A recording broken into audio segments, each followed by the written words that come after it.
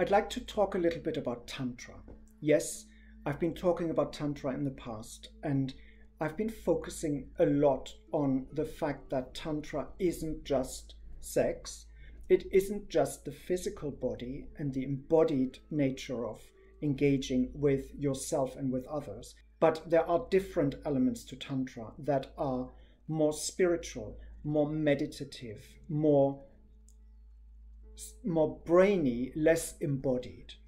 And I've tried to push that envelope quite a bit because my experience with the understanding of Tantra in other people is that a lot of people associate it with purely physical joy and bliss and sexuality. Let's not traipse around it.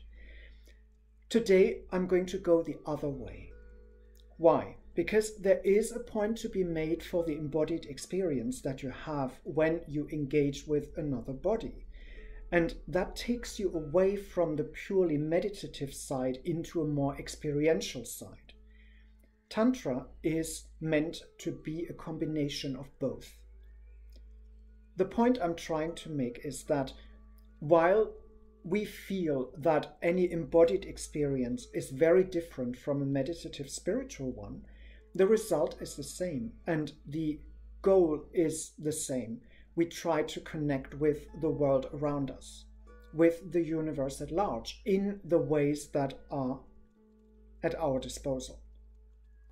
Maybe the best way to describe this is, again, that sense of balance. We need both sides to connect properly in order to get the full benefit of the connection. If we're purely physical, we're missing out on certain elements. We may be able to connect with the person we're currently with, but the wider implications of the connection is missing.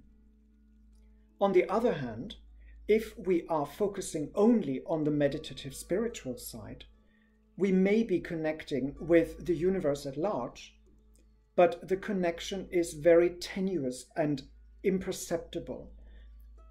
It lacks the personal touch. So here's the thing. Next time you're touching someone, try to engage in a way that incorporates both the physical touch, but also the spiritual connection with that other person, and through that person with the universe at large. And at the same time, when you next meditate, try and make that meditation into a more physical experience. Do an active meditation. Meditate with other people in the same room. And find ways to combine the two wherever you can. And I realize with COVID isolation and limited opportunities to meet other people, this is going to prove a little bit more difficult than it would in normal times. But still, there are opportunities there. If you're not living on your own, you have somebody in your home you could share this with, and try and make it work. Let's see how you're doing. And if you have any experience that you'd like to share, please leave a message below in the comments and come back for more next time.